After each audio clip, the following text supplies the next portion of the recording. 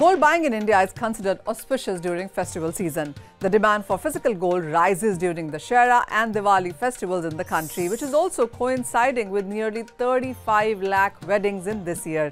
So bridal jewellery demand is also estimated higher. Since Diwali the last year, prices have risen by nearly 20% so far, as the rates have surged by around 10,000 rupees per 10 grams in the domestic markets to almost 60,700 as of now.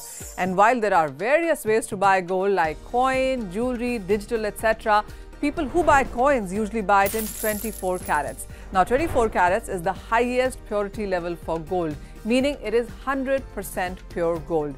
The 24 carat is used in coins and bars, but you can't make jewellery out of it as it is too soft, bends easily, gets scratched and gets reshaped. It also is notated as 999 gold.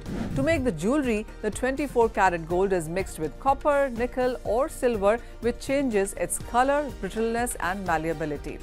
Most of the jewellery in India is made with 22 carats, which is 91.7% pure gold, and the rest is silver, zinc, nickel, which makes the metal durable for making jewellery.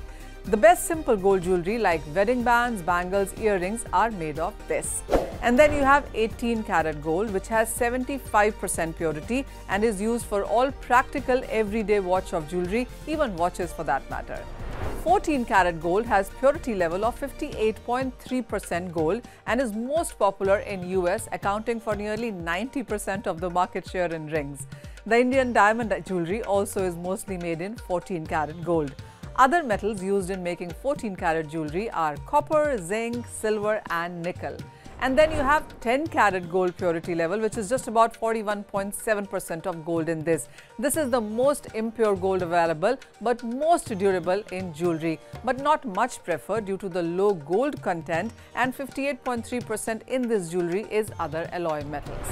Well, the minimum caratage for an item to be called gold varies by the country. In the US, 10 carat of gold is legal minimum accepted standard of gold, 14 carat being the most popular. In France, UK, Austria, Portugal and Ireland, 9 carat is the lowest caratage permitted to be called gold. In Denmark and Greece, 8 carat also is allowed. And it's not just about choosing purity, you can choose gold in various colors too. Gold now is available in diverse colors. The process of mixing other metals in the 24 carat gold, while gives it durability, it also can be used to change colors. White gold is created through alloying pure gold with white metals such as palladium and silver. So this is white gold. Inclusion of copper results with soft pink complexion, which is called rose gold. Pink gold uses least copper, followed by rose gold, with red gold having the highest copper content. While the more unusual colors such as blue and purple gold can be obtained from addition of patinas or oxides on the alloy surface. Black gold, for example, derives its color from the cobalt oxide. And cadmium can also be added to gold alloys to create a green color for gold. The grey gold alloys are usually made from gold and palladium, and the oxide layers can also be used to obtain gold which is blue in color.